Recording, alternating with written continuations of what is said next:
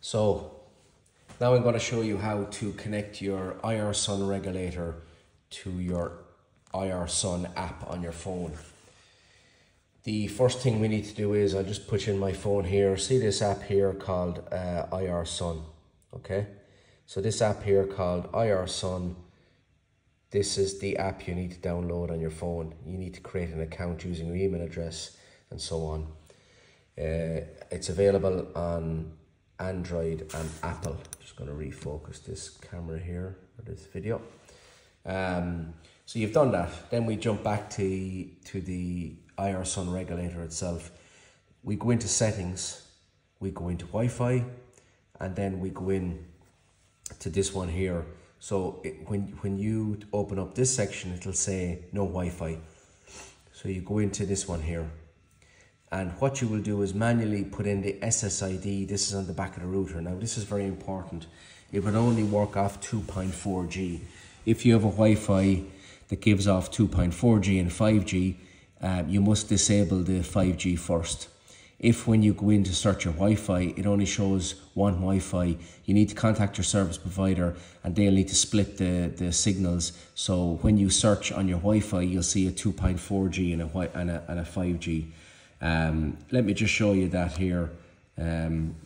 So if I go into my Wi-Fi here, for example, I'm connected to this one here, but then you'll see there I have a 5G connection and a 2.4G connection.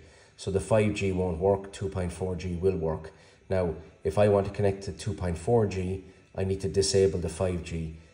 So you'll need to contact your provider. If it doesn't work, your Wi-Fi is not compatible, and that will need to be resolved first.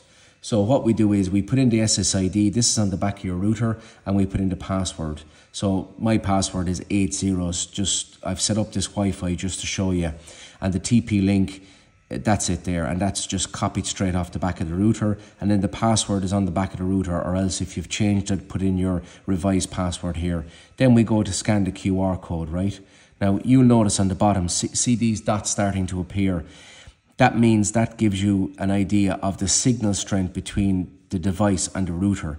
Now if you search Wi-Fi on your phone, it will come up stronger because the antenna in your phone is stronger than the antenna in the IR Sun.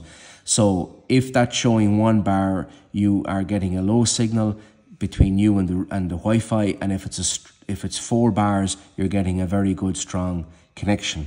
So in this example, I'm getting 4 bars, which means the connection between the device here and the Wi-Fi is very strong.